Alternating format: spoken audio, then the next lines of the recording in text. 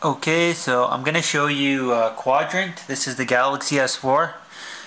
And I'm going to show you it's the Galaxy S4. Here's the flip cover, Galaxy S4, just to show you. I'm running Go Launcher instead of TouchWiz. And I will let you know right now, this is a rooted device. I did root this, but there is no custom ROM or no custom recovery on it. It just has the root access. I will just show you that quickly. Here's the Super User app right here. Super User. And I have Cedar installed. Cedar helps reduce the lag on Android devices slightly. It offloads some memory and stuff, does recaching or does something. I know it helps.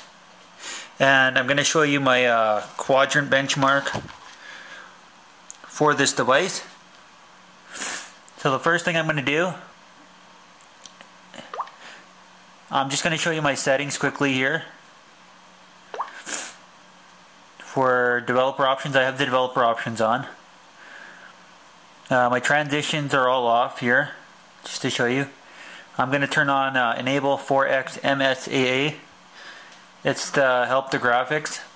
And I have the render for 2D GPU right on top of the enable 4x.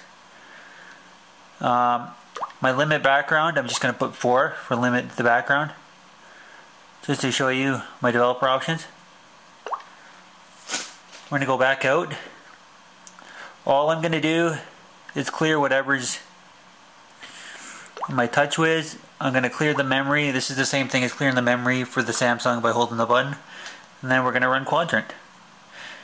I'm just going to turn on my Wi-Fi so I can get the Quadrant reading. And my background apps are just battery saving apps and Avast antivirus. And we're going to just run the full benchmark.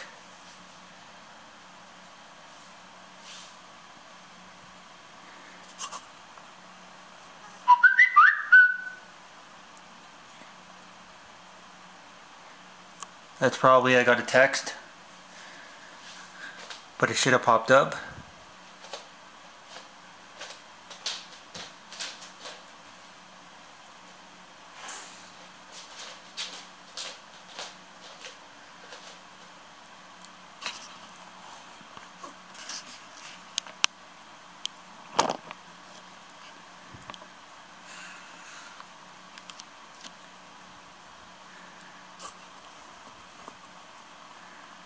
And we're going to go yes.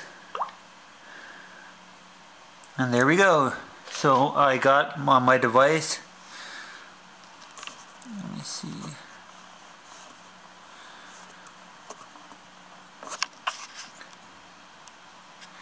I got 12,623. Total 12,623. Sorry.